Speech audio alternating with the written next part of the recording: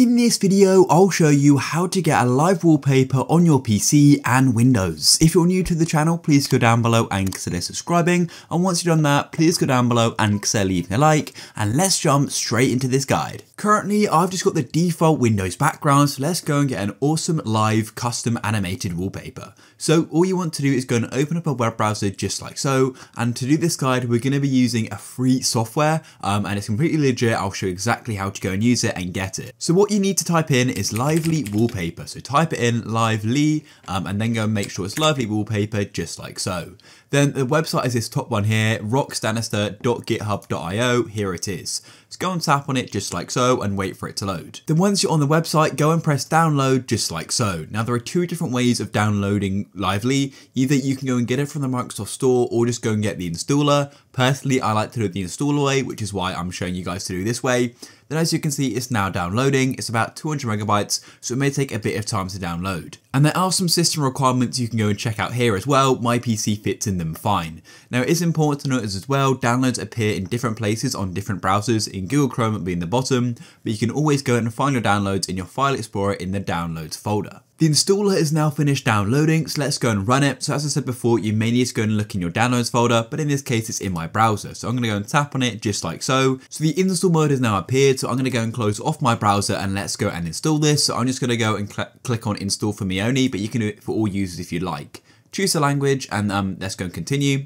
You need to go and agree to the agreement, which I've already read before. And then you need to go and choose where you want it to be installed. For me, that's fine, but you can go and choose anywhere. And then you've got some options here as well. So I'm going to go and turn off start with Windows, but I do want a desktop shortcut. Then press next, then hit install, and Lively is now installing. And once it's finished, it's going to go and say completing the Lively Wallpaper Setup Wizard. Make sure Launch Lively Wallpaper is selected, then press finish, and Lively should automatically launch. Now, if it doesn't, you can always go and double tap on the desktop icon if you saved it, or you can just go and search your computer for it, but it should automatically load. So here is Lively, and as you can see, we've got a selection of different wallpapers here. I'll also be showing you how to get way more wallpapers and custom wallpapers as well.